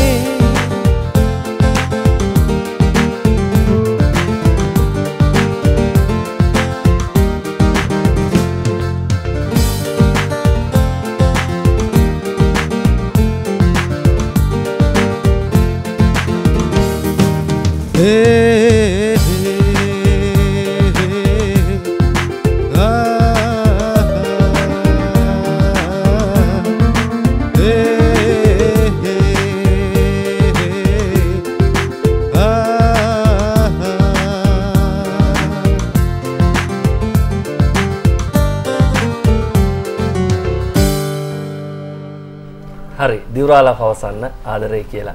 තුසිත්ගෙන් මම ප්‍රශ්නයක් අහනවා. දැන් මේ ආදරය කරන ඕනම කෙනෙක්ගේ ඊළඟ අවස්ථාව තමයි විවාහය. ජීවිතය අර දෙවෙනි ඉපදීම හා සමානයි කියලා කියන නෝක. දැන් ආදරය කරන කාලේ ඒ තියෙන හැඟීම, ඒ දේවල් විවාහයෙන් පස්සේ තියෙන්න ඕනේ නේද? මම ඔබෙන් ඉල්ලීමක් කරනවා මේ දැන් ඔය ප්‍රශ්නේ මේ මෙතනින් අහන්න පුළුවන් සුදුසුම කෙනා කවුද? යෝජනා කරන්න පුළුවන්. මම හිතනවා ඒක ගැන අපි ඊශාන උත්තර දෙයි කියලා. අවස්ථාව. ඇත්තම කියනවා නම් ආදරය කියන එක තේරුම් ගන්න ඒ කියන්නේ සෑහෙන සමහර අය එක එක පැතිවලට හිතන විදි තියෙනවා, සමහර අය හිතන දේවල් තියෙනවා.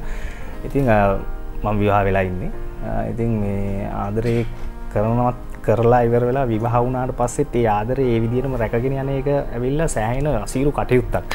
මොකද ජීවිතේ ගොඩක් ප්‍රශ්න එනවා, හැලහැප්පීම් වලට ලක් වෙනවා, මුදල් ප්‍රශ්න එනවා, අර ප්‍රශ්න එනවා, ළමයින්ගේ ප්‍රශ්න, ඒ වගේ ප්‍රශ්න ගොඩකට මුහුණ දෙන්න එනවා. ඒ අතරතුර අර ආදරය කරන කාලේ තිබ්බ සැහැල්ලුවෙන් ආදරය කරන කියන එක ඉබේම අපේ හිත වලින් නැති වෙලා යනවා. ඒක තමයි ගොඩක් වෙලාවට ඔය පෞල් ජීවිතයක් දෙදරා යන්න හේතු වෙන්නේ. ඉතින් ඒ ආදරේ රැකගෙන යන එක තමයි බොහොම අමාරුම කටයුත්ත මම හිතන්නේ.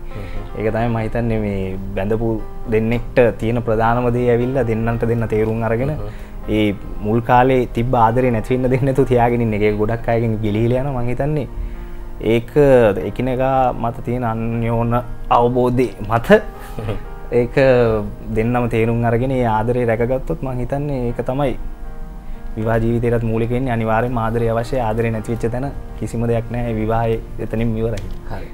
තරංගයේ අවස්ථාව. ආදරෙන් පරාජය වෙච්ච අවස්ථාව. පරාදය වෙච්ච අවස්ථාවෙම තියෙනවා. පරාජය වෙච්ච අවස්ථාව. මොන වගේ හැඟීමක්ද ඒ අවස්ථාවල ඇවිල්ලා තියෙන්නේ? ආදරෙන් පරාජය වෙච්ච අවස්ථාව මම හිතන්නේ ගොඩක් හැමෝටම තියෙනවා. ඉතින් අත්දැකීමක් හොඳ අත්දැකීමක්. ඉතින් මට නම් ඉතින් ඉතල ලොකු දෙයක් නෑ. ඉතින් ඒක හැමදේම අපි ඒක හොඳ විදිහකට අරගෙන ඉදිරියට ගියාම කිසි ප්‍රශ්නයක් නෑ. ඒ අවස්ථාවල මේ ඔය දුක කියන දේ හැම බෙදා හදාගත්තා ඉන්නවද? කියන්නේ දුක හිතිච්ච අවස්ථා තියෙනවා. එහෙම පරාද වෙලා නෑ. මේ ඉතින් සමහර වෙලාවට ඉතින් ඔය පොඩි පොඩි ප්‍රශ්න වෙච්ච වෙලාවට ඉතින් අපි ඔක්කොම එකතු වෙලා ඉතින් ඒවත් ඉතින් ගීත වලට කරලා සින්දුවක් කියන එක තමයි ඒ වෙලාවට දෙන්නේ ඉතින්. හරි. අද දවසේ ආදරය කරන සෙන්ටර් ගේස්ලා තමයි අපිත් එක්ක ඉන්නේ. තව ගීතයකට අපි සූදානම් වෙන්න ඕනේ. කසුන් සූදානම් වෙන්න. එක ප්‍රශ්නයක් අහන්න මේ ඇඟේ බර කොච්චරද දැන් අඩු වෙලා තියෙනවද? දැන් මම හිතන්නේ කිලෝ කියන්න කවන්න 20ක් විතර අඩු වෙලා තියෙනවා. 20ක් විතර. මොනවද කරන්නේ? ඒක ඉතින් මේ එක්සයිස් කරන්න ඕනේ සහ කෑමෙන් පොඩ්ඩක් ප්‍රවේශම් වෙන්න ඕනේ. ඉතින් ඒ දවස්වල මේ විශේෂයෙන්ම රාත්‍රී ආහාරය ඒ දවස්වල මේ සෙන්ටර් ගේස්ලා අතර කැපී පෙනෙනවා මෙයා නේ. ඒ කියන්නේ ඒ තරම්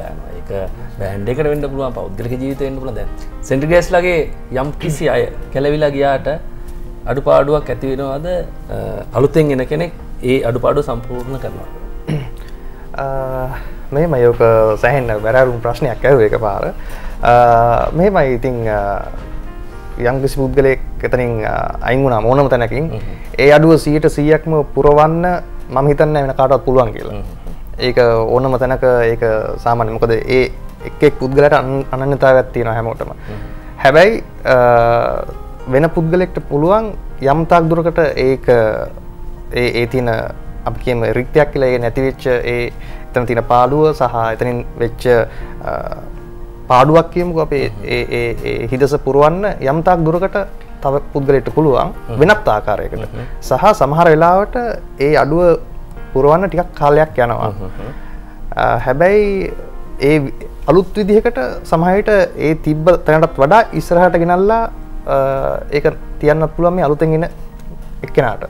සමහරවිට ඒක එහෙම වෙන්නේ නැති වෙනත් පුළුවන්. ඒ අපි දැනගන්න ඕනේ එතකොට අපි අලුතෙන් සම්බන්ධ කරගන්න පුද්ගලයාව මුලින්දම හදලා ඉතින් ඒ අවශ්‍ය විදිහට ඉස්සරහට අරන් යන්න. ඉතින් ඔක දෙපැත්තක් තියෙනවා. මම හිතන විදිහට 100%ක් කොහෙදිවත් ඒ අඩුව පිරෙන්නේ නැහැ. හැබැයි යම් තා දුරකට ඒක අවම කරගෙන දීර්ඝකාලීනව ඊටත් වඩා ඉස්සරහට යන්න පුළුවන්. හරි අපි ඒ බෑන්ඩ් එක පැත්තෙන් ඇහුවේ තමන්ගේ පෞද්ගලික ජීවිතය ආදරය පැත්තෙන් ඒ ප්‍රශ්න වලට මුහුණ දෙන්නේ කොහොමද කියලා අපි තුසිත්ගෙන් අහන්න සූදානම් වෙනවා කෙටි විරාමයකට ගිහිල්ලා වෙයි.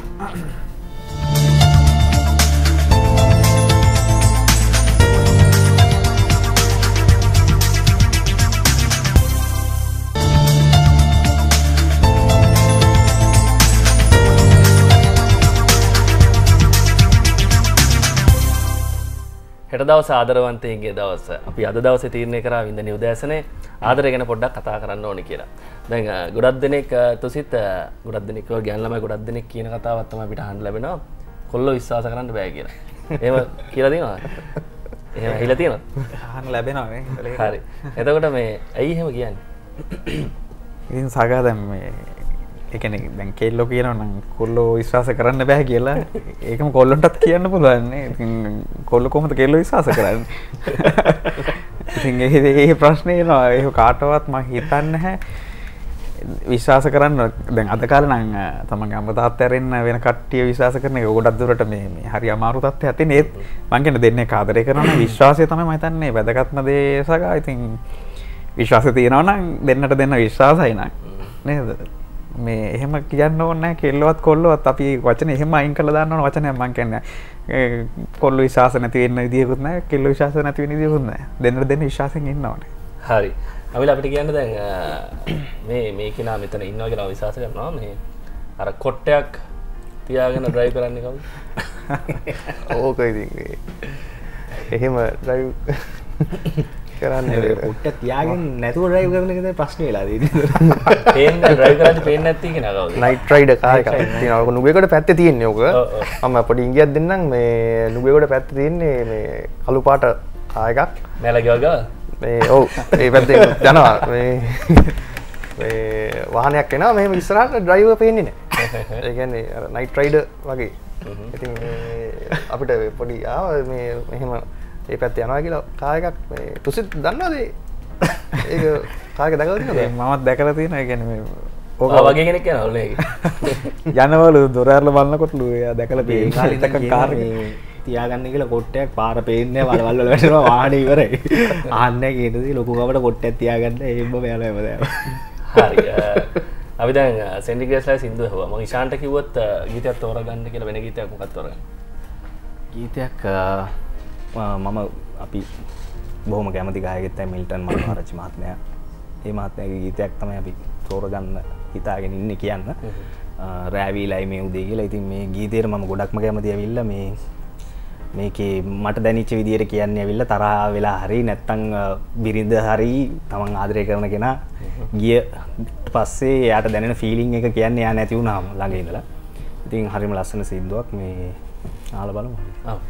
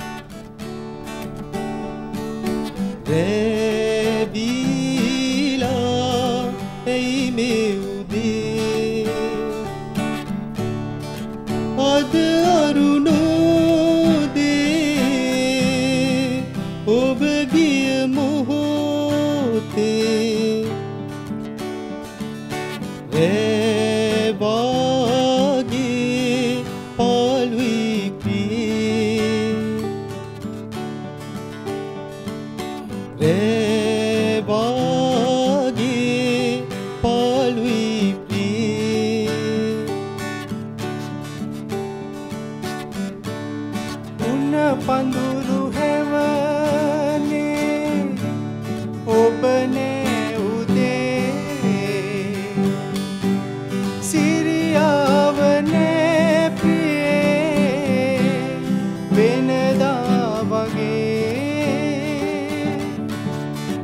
හෙට උදයේ හෝ ඔබ එනවාදෝ රැවීලා එයි මේ උදේ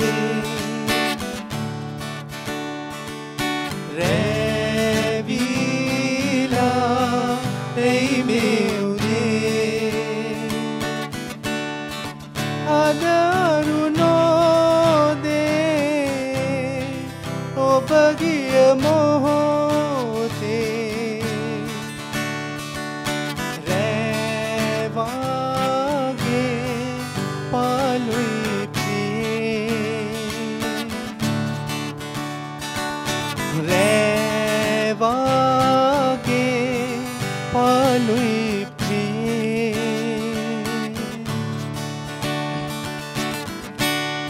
ඔබ නේද මිදුලේ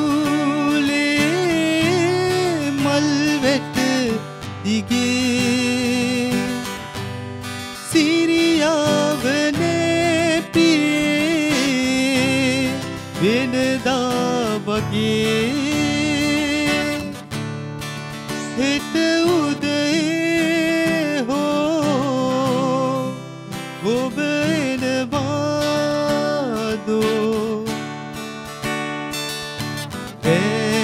රැවීලා එයි මේ උදේ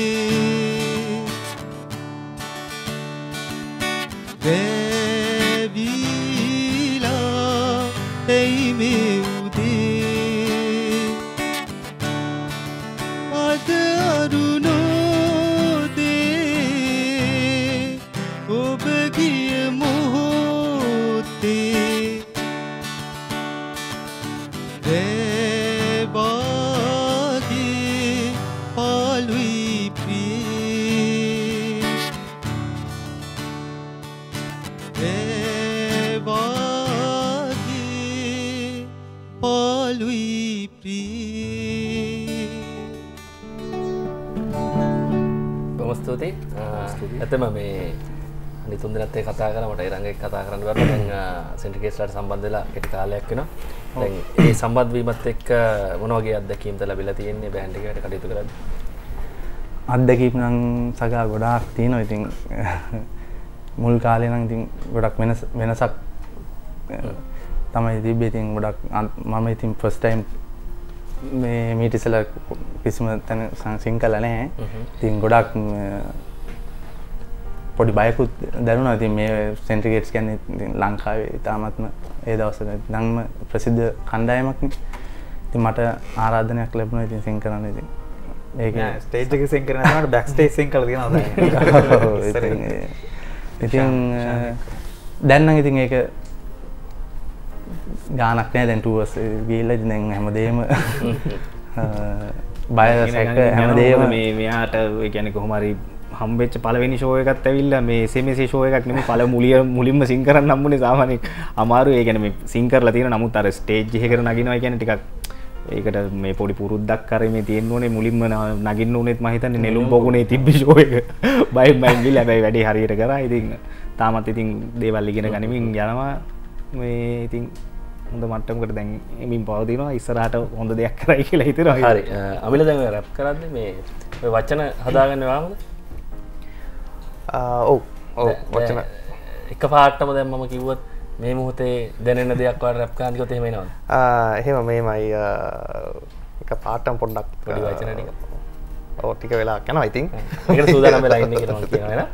දැන් මේ ඔයා දැන් ඔය දැන් එක හුස්මට කියන්නේ යද්දී සමහර අවස්ථාවල හුස්ම ගන්න බැරි වෙන තත්ත්වවල එහෙම ඇවිල්ලා නැහැ. එහෙම වෙනවා ගොඩක් අඩුයි. මොකද ප්‍රැක්ටිස් කරන්න අවශ්‍යයි වෙලා නැත්තේ නෑ. මොකද ඒක සමහර වෙලාවට වෙන්නේ මේ ස්ටේජ් පර්ෆෝම් කරනකොට. ඉතින් දැන් මේගොල්ලෝ පර්ෆෝම් කරනකොට ඉතින් මම ගිහලා ඉතින් ක්‍රවුඩ් එක අප් කරනවා. දැන් හොඳ ඉතින් ඇන්සර් අපි පර්ෆෝම් කරනකොට ඉතින් කියනවනේ ඉතින් දැන් ඕක කියලා දැන් මම ඒ ෆුල් ඒ සීන් එකේ ඉන්නේ දැන්. ඇවිල්ලා එනකොටම දන්නේ නැතුව ඇවිල්ලා දැන් රැප් එකට දැන් පොඩ්ඩක් අර දාලා ඉතින් මහන්සි. ඉතින් සමහර වෙලාවට අග ටිකට යනකොට පොඩ්ඩක් වෙනසක් තේරෙනකොට ඉතින් පොඩ්ඩක් අර ටෙක්නික්ස් දාලා ෂේප් එකේ කොහොම හරි බ්‍රෙත් එකක් අරගෙන වැඩි ඉවර කරගන්න කොහොම හරි try කරලා. එම වෙලා තියෙන අවස්ථා තියෙනවා. හරි හෙට දවස වාසනාවන්ත දවසක් ආදරවන්තයින්ට. ඒ තමයි හිරු ආදර කෝච්චිය හෙට ගමන් අරඹනවා. ඉතින් අපිවත් දන්නේ නැහැ මේ කොහෙද යන්නේ මොන තැන්වල යනවද මේ අත්දැකීම කොහොම වෙයිද කියන කාරණාව. ආදරවන්තයින් දහස් ගණනක් අපිට කතා කරා. ඒ අතරින් වාසනාවන්තයින් තීරලා ඉන්න අපි මේ දවස්වල ඒ කට්ටියට කතා කරනවා. හෙට දවසේ ඒ අත්දැකීම ලංකාවේ ආදරය කරන ඔබට ලැබෙනවා කියලා මතක් කරන්න ගමු. තවත් ගීතයකට ආරාධනා කරනවා.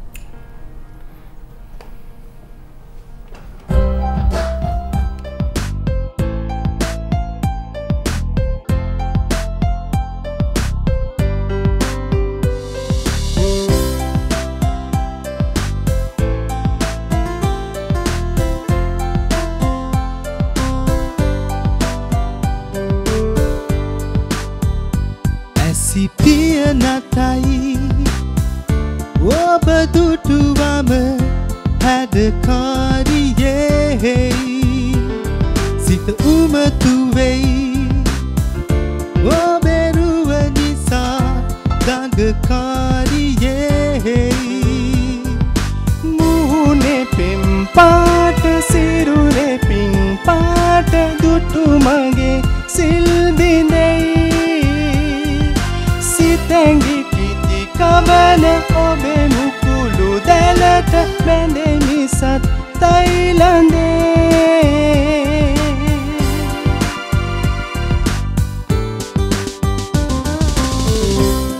Supem trungariye obe oyede sinvihidena engum enguman kiri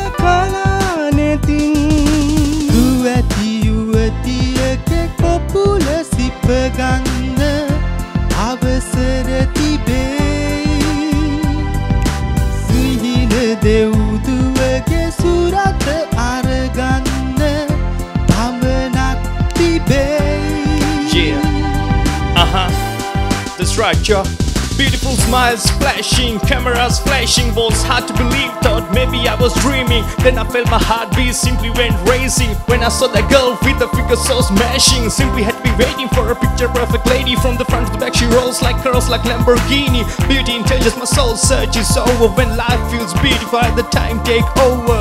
That's right, I let the time take over. Goes out to all the lovers in the building. Supem trungariye obe oyede sinvihidena engum enguman kiri pitare yai mage adare supem trungariye Hiroi Tarui දැන් ඔය ගීත හද්දී අපිට අමතක කරන්න බැරි ගීතයක් තමයි කොටුව ගීතය. දැන් ඕකේ ගොඩාක් අත්දැකීම් තියෙනවා. ඒ වගේම අපේ රටේ ගොඩක් දෙනෙක් ඔය ගීතයට ආදරය කරලා තියෙනවා. ඒ ගැන කතා බහ කරමු. කෙටි විරාමයකට ගිහිල්ලා එමු.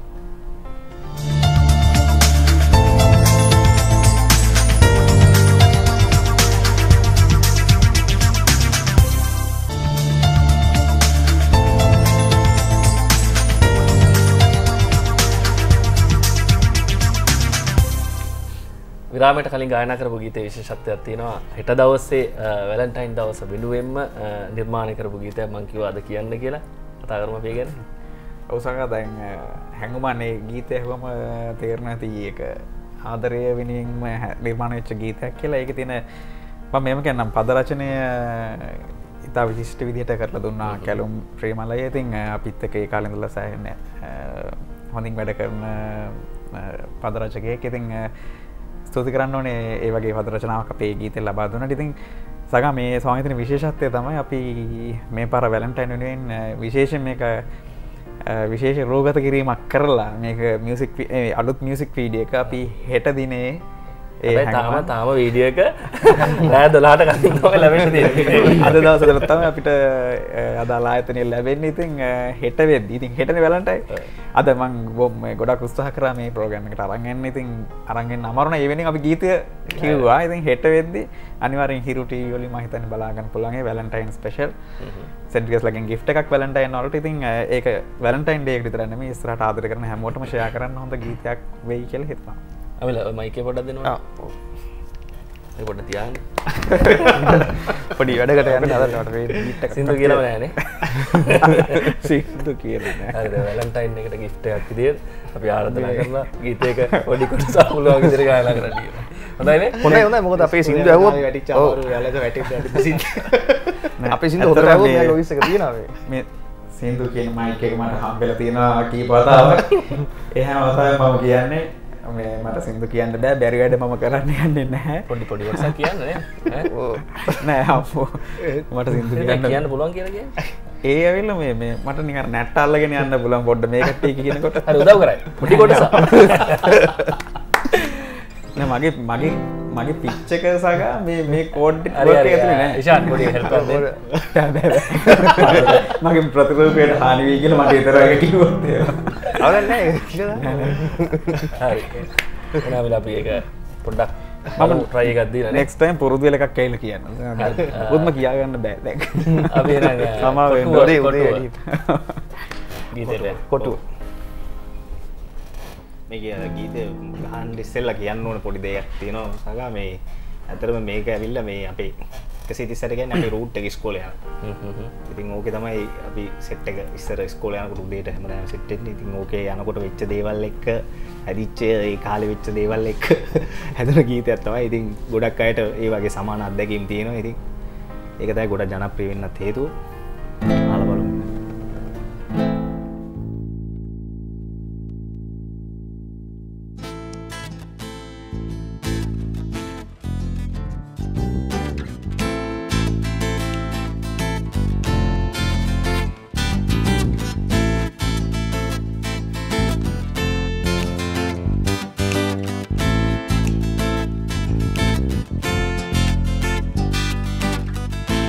Hasapana Paseria duru mahata Kundoster mama Pare handa pana Yes Rale enasena Atarin hemihitaringa Delkanda nanga Magadi paseda nenga Kotua pitotua Ekasiya tisada mama hitiya Adiya තියන්නට බෑ එක යුද්ධට පොර පිටිය තැලිලා පොඩි වෙලා තෙරපිලා කැරකිලා යන මේ රයිඩ් එක විදලා පිඹලා ගියා ඉස්කෝලේට යනකොට I took a look around and she was back second row. At the same time I heard the time already. Oh, she took her time to move on from the front to the back. She gonna fake smile on.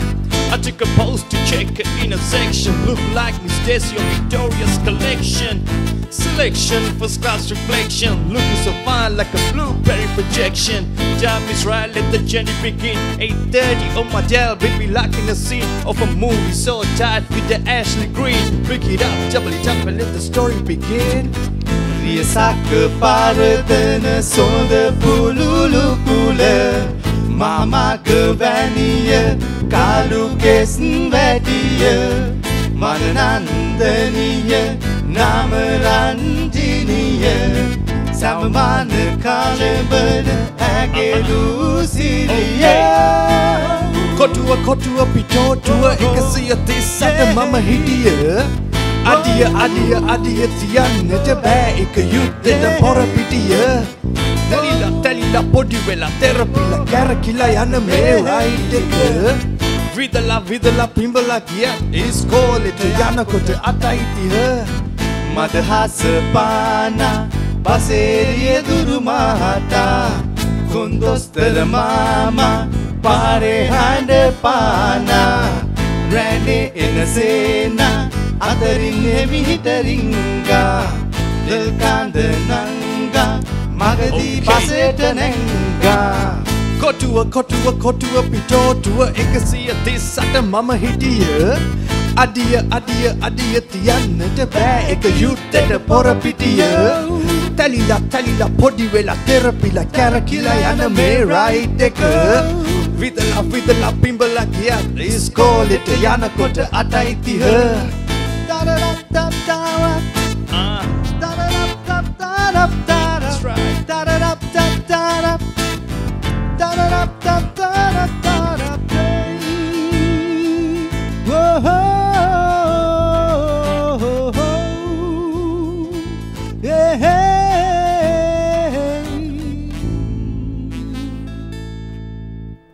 හරි බොහොම ස්තුතියි පාසල් කාලේ වුණත් ඇත්තටම අපි වෘත්තව කතා කරොත් හදවතේ ආදරය කියන දේ ඇති වෙනවම සත්‍යයිද අනිවාර්යයෙන් හරි ලියුම් ලියපු කාලේ එහෙම කවුරුන් ඉන්නවද ඒ කාලේ ලියුම් තමයි තිබ්බේ ඔය කාලේ ලියුම් තමයි තිබ්බේ මොකද මේ ලියන දවස්වල මම හිතන්නේ ඔයගොල්ලෝ පරේ කරනකොට මම හිතන්නේ ඒ දවස්වලත් මේ ජංගම දුරකථන එච්චර ප්‍රචලිත වෙලා තිබ්බේ නැහැ පාසල් යන කට්ටියට මොබයිල් ෆෝන්ස් තිබ්බේ නැහනේ එතකොට ලියුම් ලියලා තියෙනවා මම නම් ලියලා තියෙනවා ඒ වගේ අර උඩින් ලියලා නේද අර සින්දු කැරලක් ඔව් අනිවාර්යයෙන් මම ගොඩක් වෙලාවට මම මිල්ටන් මල්ලාරච්චි මහත්මයාගේ ප්‍රියා සූරියසේන මහත්මයාගේ ගීතවලට ගොඩක්ම කැමතියි. ඉතින් ඒගොල්ලන්ගේ ගීත තමයි මේ පොඩි කාලේ ඉඳලා ඇහුනෙත් අපේ මාමලා පුංචිලා කට්ටිය ඔය අහන්නේ ගීත තමයි ගොඩක් වෙලාවට. ඉතින් ඒ සින්දු ඇහිලා ඒවයි ගීතවල තමයි මේ ගොඩක් වෙලාවට ඉවේ මට මතක විදිහට මම ලියලා තියෙන ඔබයි මමයි මේ උසීන. ඒ හදපු කතාවක්. හරි. අපි ඒ ගැන කතා බහ කරමු. තව රසබර කතන්දර දිනා හිරුතර වැඩසටහනේ අපි කතා කරමු කෙටි විරාමයකට ගිහින්.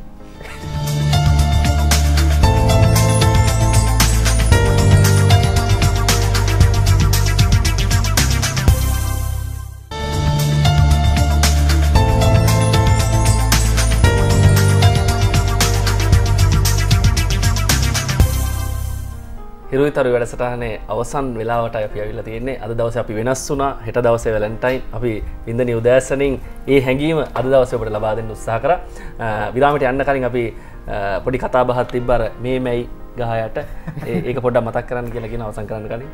නෑ රිෂාන් කිව්වා වගේ අර දේශාන් මේක පටන් ගන්න කලින් අපි කියනවානේ පන්තියේදී බංකෝ යට ඔය වගේ ඔය ලියන අතරේදී ඊෂාන් ලිව්වේ සින්දු වල කෑරින් ඊෂාන් ලියපු එක ලියුමක තිබ්බා මේයි ගහයට කියලා. ඒක තමයි මම කිව්වේ. ඒක සම්පූර්ණ මුසාවාදයක් වගේ කිව්වේ. ඊෂාන් කැවිදිලා ඒ කාලේ කරපු ඔය දේවල් කතා කරා. හරි හෙට දවස වාසනාවන්ත දවසක්. මොකද හිරු ආදර කෝච්චිය ගැන මුළු ලංකාවම කතා බහ කරනවා. මොකද ඒ අත්දැකීම අපූර්වම අත්දැකීමක්. ඒ ආදර කෝච්චිය ඔබට හෙට දවසේ ලැබෙන අත්දැකීම තරුපහේ හෝටලයක සාදයකට සහභාගී වීම ඒ සියලු දේවල් ඔබ මෙතෙක් කාලයක් නොදුටු දේවල්. ඒ නිසාම ලංකාවේ ආදරය කරන දහස් ගණනක් අපිට කතා කරා. ඒ අතරින් වාසනාවන්ත අයට අපි අවස්ථාව ලබා දීලා මේ වෙද්දි කතා කරනවා. හෙට දවසේ ඔබට ආදර කෝච්චියේ ඒ සිහිනේ සැබෑ වෙනවා කියලා මතක් කරන ගාම අද වින්දනීය උදෑසනින් අපිට සමුගෙන යන්න ඇවිල්ලා තියෙන්නේ ඉෂාන් අමිල ඒ වගේම අපේ තුසිත් එරංග සියලු දෙනාටම බොහොමත්ම ස්තුතියි අද දවසේ වැඩසටහනට ආවට. අපි සමුගෙන යන්නේ ස්තුතියි තවත් ගීතයකින්.